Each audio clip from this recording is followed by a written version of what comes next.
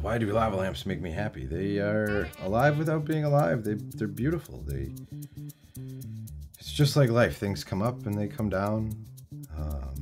It gets hard, it gets soft.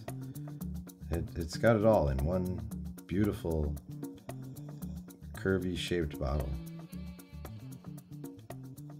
Hi, I'm Wayne Bradley Hicks, and I collect lava lamps. Right now, roughly, I have about 135 different lava lamps in my collection. This is a beautiful example of a squiggle lamp. It did these gold squiggles on like a white or black base and top. This shape they call the aristocrat design. Wider at the base and then kind of hourglasses in. It's wider than the standards. Holds a 52-ounce bottle. This one's super clear. It's just gorgeous, absolutely gorgeous. The lava lamp history goes back to the mid-60s. A gentleman by the name of Crestworth over in England came up with the concept, experimenting with different liquids and waxes. Brought his concept over to the World's Fair, and a couple of gentlemen from Chicago decided to purchase the rights to make lava lamps in the United States under the Lava Light Corporation. So the ones up on top of the curio cabinet, we have a couple of Carlyles. They're 32-ounce bottles, screw tops as well from the 70s. They got the pinholes in the base, which gives it a nice starlight effect. The next ones on the insides are the L.A.M.P and the Saturn. Both rare designs, just different shaped bases. The Saturn kind of looks like a UFO, and the Aladdin's lamp has a spout and a handle, so it looks like a genie lamp. Getting into collecting brought me back to being a kid and watching the lava melt, and as life goes on, we faced a lot of difficult things as adults, and being more fluid, like the lava lamp, seems to be a very easy way to think about life. I'd have to say the funniest fact about lava lamps is that they add propylene glycol to the water, which is the same thing that they put in antifreeze and everybody's favorite cinnamon whiskey, Fireball. So think about that before you take your next sip. This is roaming interview. Roaming interview. What are we doing down here? So this is a little bit of the overstock. Just a bunch of bottles. I got some different color cartridges to try to play with the different colors of the liquids. So as an example, like I have this one. It's got a Faygo bottle top, which is kind of strange. But it was probably something more like this at one point in time.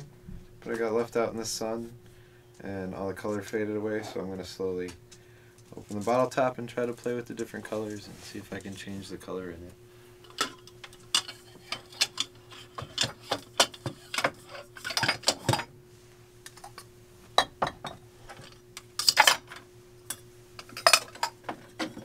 Just like your wizard, which, going back to those Carlyles like we talked about upstairs, you have your sun and or stars and moon shapes all around here and up and down here where the light comes through.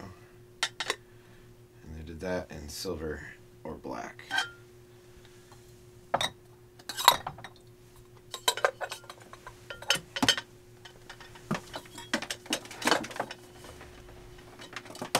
And now we have a room that is kind of special to me.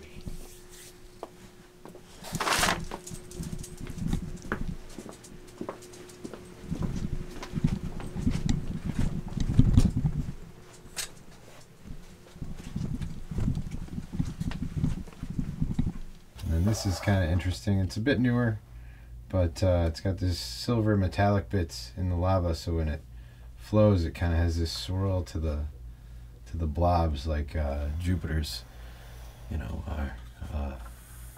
Eye of Jupiter and stuff like that.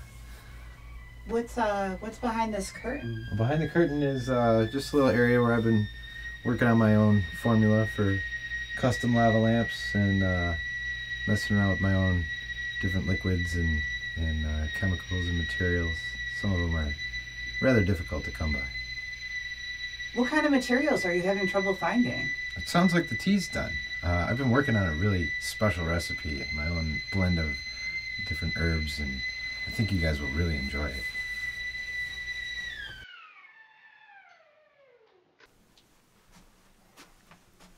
Here's the special tea. You should have a sip.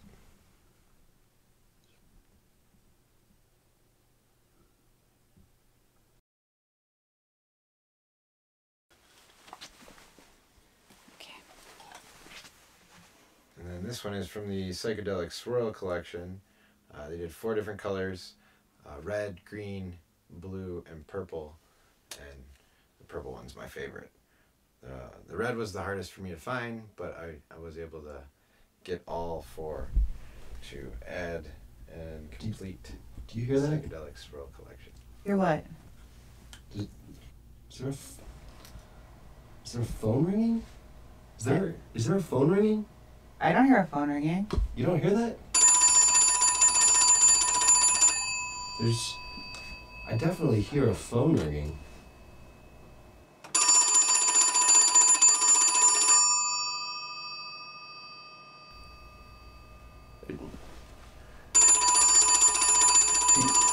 You don't hear that? Yeah.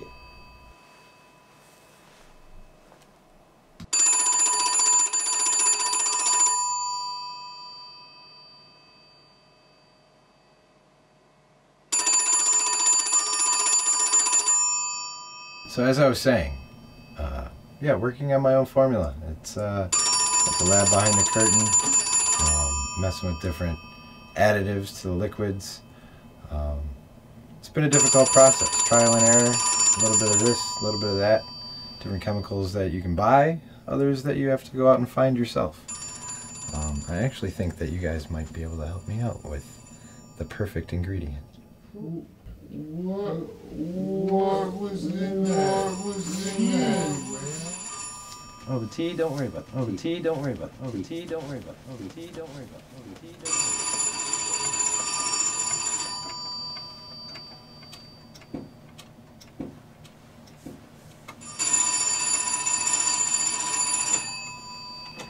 Hello? Hello? Hello? It's for you. It's for you.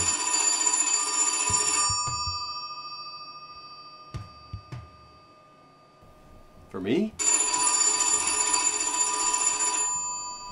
For me?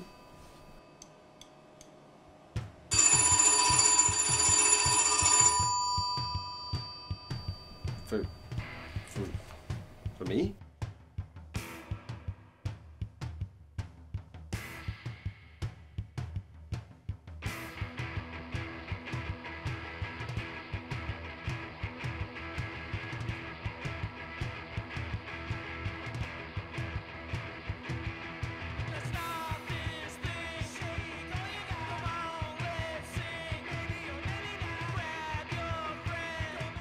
Is there a lamp that eludes you, like one that you want? Like, do you have one that is kind of like the one you've never been able to find? Not that I've gone after yet. No, I just kind of let them come to me. I don't really seek out a specific one, because if I'm supposed to have it, I'm supposed to have it. And if I need it, that's how all of them have come here.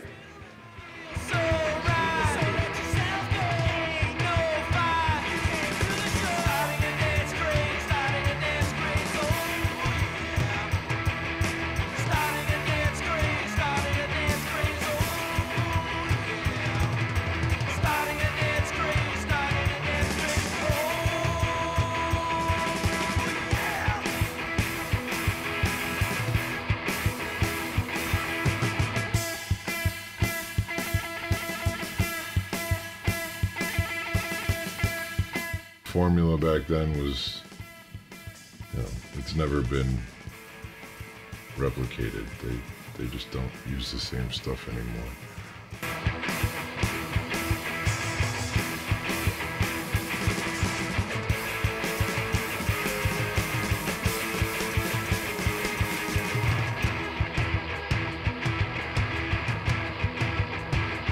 I went from a very large scope of let's get as many as I can to